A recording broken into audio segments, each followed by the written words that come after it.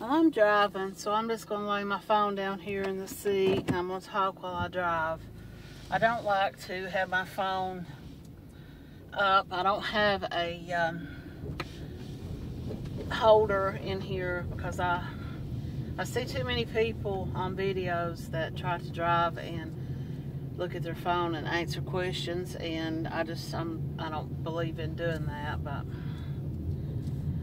this morning I started making a video about a woman who's been missing from the Buchanan County, Virginia area for about 2.5 years, I guess now she's been missing. September of 2020 she went missing. When I started out that video, I just started reading a couple of posts that I had found about her because she just came up in my news feed a couple of days ago, and I've heard of her story before. I've seen her missing poster on Facebook and stuff, but I had not really read these things or watched these videos about her.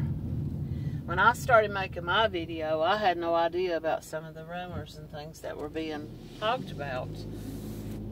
I read from a Facebook page called Russell County Free Press, and basically they were just telling about how she had spent the day with her mom, and then had gone out with her boyfriend, and the next morning a relative had gone to speak with her and she wasn't there, and he told that he had let her out of the truck at like 2:30 in the morning and she never returned home.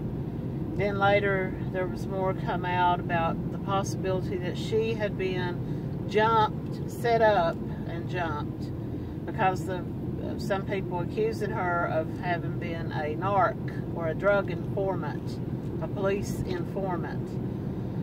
Now, I don't know about any of that, and what I posted in my video I'm going to edit before I post it. I'm kind of hanging on to it a little longer because this Facebook group are supposed to post some more about this, and I'm waiting to see what they post before I put my video on. But the reason I'm talking about this is because when I started reading her story, and like I said at the beginning of that video, I'm reading this to the people listening to me the same as right when I'm reading it for the very first time. So nothing of that was included in that first part of that story. And I didn't find that out until I went on ahead and clicked on a couple of YouTube videos to try to see if there was more to it, which it turned out that there was more to it. So I don't have all the facts, and I don't think really anybody has the facts of this case, or they would know where she is, But it just got me thinking about something that I had posted recently about how these stories connect you to another story. When I started doing a video about a different story about a little girl that went missing her remains were found in Georgia, it led me to another story about a little girl who had gone missing in Mississippi, who they believed may have been the same child, but it turned out that it wasn't because their ages were so different. And sorry, I had to stop for just a minute for traffic here. But anyway, what I'm getting at is when you start reading about one story, you will find more about other people. For example, I did a story a while back about the title of my video was The Man with No Hands. It was about a man whose remains were found in a barn in the northwestern Kentucky area. His hands had been cut off. He had been shot and murdered execution style, as though someone had shot him in the back of the head. And they never identified him. And I can't remember what year that this happened, but as I'm investigating, I hate to use that word investigate, because I'm not an investigator. I'm not a detective or any kind of professional journalist or anything. I call it investigating when I go digging and looking for more info on these people, what I might be able to find. And while I'm trying to find more information about his story, it led me to another missing man who they believed it might have been. Now, I'm sure that they took DNA, and these two men were so similar in height and weight, and but I've not heard any updates on that at all. But since this is the last video that I'm going to be posting for the year 2022, I just wanted to say we all can educate ourselves, and we can tell our family and friends and loved ones, be careful. We always say that to people when they're getting ready to leave to go someplace, whether they're going on a long drive or a short drive or a long trip. We always say, be careful. We read posts on Facebook daily, or at least semi-daily, about some woman who had a bad experience in some shopping center parking lot, or she felt like someone was following her, maybe someone was following her. We've been seeing a lot of posts the last couple of years about fentanyl, and people finding like stickers or flyers stuck to their car windows, and when they go to take it off, it's covered in fentanyl. I don't know how true these stories are, but whether they're true or not, it's a possibility that it's better to err on the side of safety, in my opinion. And we know that restaurants and stuff sometimes will put sticker or like these flyers on people's car windows to invite them to some new restaurant or something like that. And how many of us just grab that and throw it off of our car without thinking, or we grab it and we look at it and we want, what is this all about? I don't know what to tell people to do in that case. Maybe carry around a rubber glove or a plastic glove, or get a ink pen out of your purse or your pocket, or pick up a stick from the ground or whatever to remove it from your car if you fear that. For the most part, I would think that it's probably just exactly what you think it is, a flyer from some restaurant, you know. But like I said, better safe than sorry. And I guess it's a sad state of life to have to live that way, to have to constantly be fearful and worry and look over your shoulder. But it's a fact of life, especially for younger people nowadays. And I hate to sound like a very old person when I say that word nowadays, but when I was a teenager and a young adult, and people even probably a decade after me, we didn't have to worry too much about not being aware of our surroundings, because we didn't have cell phones. We didn't have earbuds or pods in our ears. We weren't walking around distracted by TikTok or whatever. You know, if we were walking through a parking lot and someone approached us, we were looking at them, you know. Now, younger people are more fearless, I think, and they don't think anything bad will happen to them. There was so much fallout and negative feedback about the Jeffrey Dahmer show that was on Netflix. But what I think they wanted to show people was just how easy it is to trust the wrong person. And I think for the most part that people today, whether you are 10 years old or 80 years old, kind of know better than to just accept a ride from a stranger. And sometimes it's not a stranger, you know. Sometimes it's somebody we know and trust.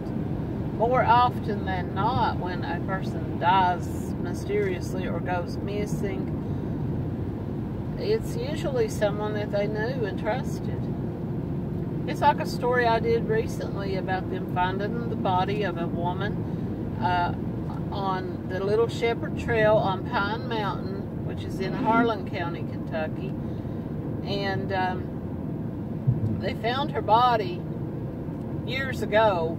She had not been deceased very long when they found her. A few weeks, I think, maybe a few months. I can't remember now, but it took them until this past year to find out who she was through the use of DNA. But the Little Shepherd Trail, they believed, investigators believed, that she was killed where she was found. They don't believe that she was already dead and then moved there, which we don't know. We don't know. The forensics and stuff was so different then than they are now, more advanced. But this is what they believe, that whoever killed her took her there to kill her. So either she knew this person and just thought they were out for a nice drive together, or she didn't know them at all and maybe was kidnapped and taken there. Either way, something led her to be at that location, which is a very secluded, and now it's secluded now in the year 2022, but I can only imagine back at that time. I think this took place in the 70s, and I can only imagine how secluded it was then, you know.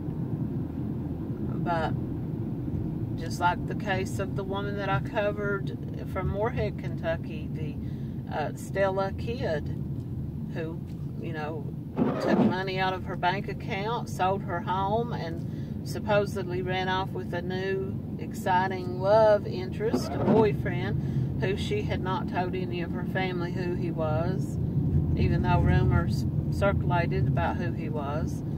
He was never charged with anything, and she was never found. And so she, more than likely, it was this man who caused her death, or at least, you know, her disappearance, because this was in the 90s, I believe. And so what I'm getting at is I'm just going back over some of the cases that I've talked about this past year, and of course the biggest one that I talked about and the one that got the most interest and views was the boy in the box, which when I made my video, it was only a few short months later that they came out with a definite identity for that child, who had been found in 1957. And these cases are different in the fact that young children like that are more often than not, they are murdered by a parent, or if they're kidnapped, if they're taken, they're almost immediately reported missing. And neither of these children, this little boy, the little girl in Philadelphia that was found floating in a box, the little girl in Georgia whose remains were found, none of those children that they know of had been reported missing. They could not find any matches to any missing children that matched them. So it's almost always a parent or grandparent or someone very close to that child, because a mom is going to run through the streets searching for her child, you know. They're not going to just say, okay, well, I don't know whatever happened to my child, you know. And that was another case that I have got a video ready to post about, was the child that they thought might have been the little girl in Georgia was another little girl who had gone missing in Mississippi only a few short months earlier. And they thought it could have been the same child, but of course it wasn't, because there were differences in their ages and stuff. But nobody had, well, she had actually been reported missing, that little girl had, but there were criminal circumstances leading up to her disappearance. Some people think that she's alive and well today, and that she had been taken by her own family members to safety, to keep her safe from someone who had harmed her, and that man had been released from jail that same day. So some people think that he was guilty, even though they say he passed a lie detector test. Some people believe that her own family members took her and concealed her away to where he could not get to her, you know. So I'm going to do that story. I've got that video ready. I just really have not had a chance to edit and post. But I just want to say thank you to all the subscribers who have followed me and subscribed to my channel this year. And I plan on doing more stories. I've got a few videos ready to upload. And I'm going to get back to my roots and focus on Appalachia, Eastern Kentucky, Southwest Virginia, some of these other locations, some lesser known stories. And I just want to say thanks to everybody for taking the time to listen to my channel. And Happy New Year.